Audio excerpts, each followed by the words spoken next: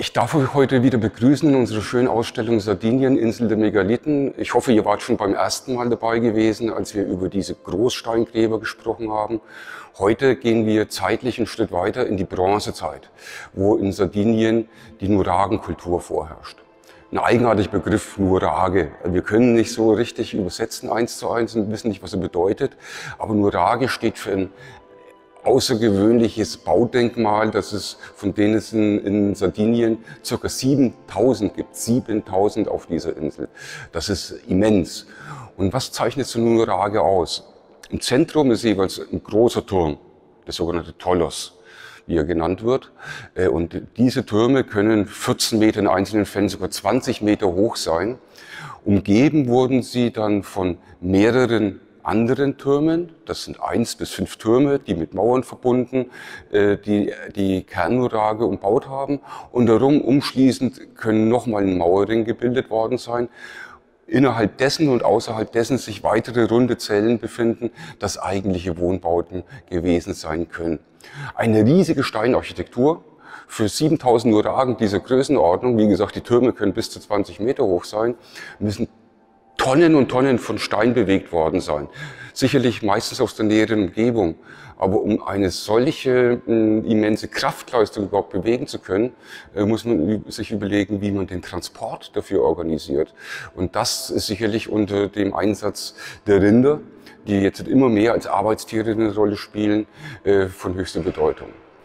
Diese Nuraghen waren keine einfachen Siedlungsplätze. Diese Nuraghen mit diesen Türmen, die teilweise mehrgeschossig gebaut waren, hatten natürlich in erster Linie eine Funktion zur Kontrolle über das Land, das umgeben worden ist, und vielleicht in manchen Phasen auch als Rückzugsorte, wenn es Gefahrenverzug gewesen ist. Die eigentliche Besiedlung hat um die Nuraghe herum stattgefunden.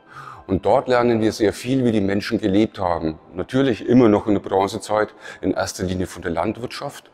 Aber nun kommt mehr und mehr dazu die Nutzung von Erzen, von denen es reiche Vorkommen gegeben hat, an Kupfer, an Blei und anderen Metallen, die genutzt werden konnten und die auch von größtem Interesse nicht nur in Sardinien für die Produktion waren, sondern in anderen Teilen der Mittelmeerwelt. Und davon erzählen wir jetzt weiter.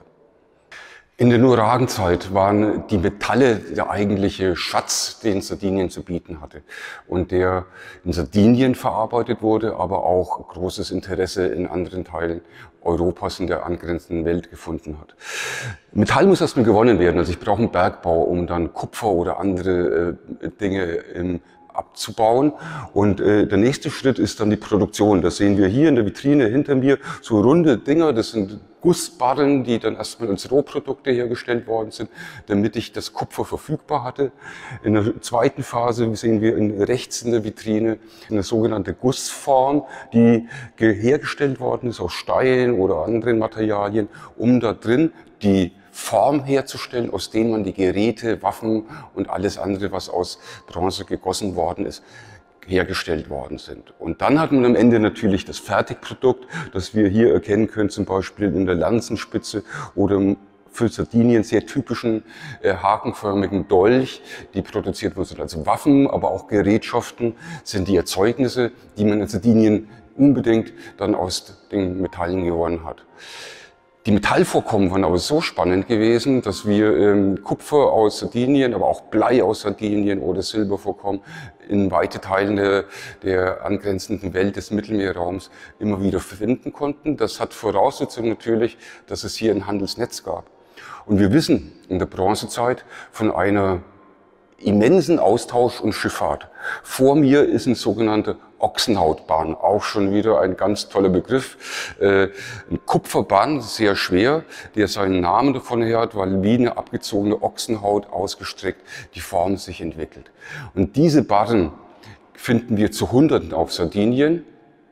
Was ist daran so besonders? Diese Barren stammen nicht aus Sardinien, sondern die Untersuchungen festgestellt haben, kommt das Kupfer aus Zypern, also weit, weit im östlichen Mittelmeerraum gelegen. Und dort gibt es ebenfalls reiche Kupfervorkommen. Und wir wissen über Schiffsladungen, dass dieses Kupfer durch den östlichen Mittelmeerraum über die Ägäis verhandelt worden ist. Aber auch diese extrem lange Strecke bis nach Sardinien gereicht hat. Und die höchste Konzentration an sogenannten Ochsenhautbahnen außerhalb Zyperns finden wir auf Sardinien. Eben nicht in der griechischen Welt, sondern diese weite Strecke bis nach Sardinien. Das ist nur ein Beispiel dafür, das uns zeigt, wie intensiv das Handelsnetz gewesen ist, das wir in der Bronzezeit uns vorstellen müssen und das Sardinien mit den restlichen Kulturen vom östlichen Mittelmeerraum, aber auch in den westlichen Mittelmeerraum verbunden hat.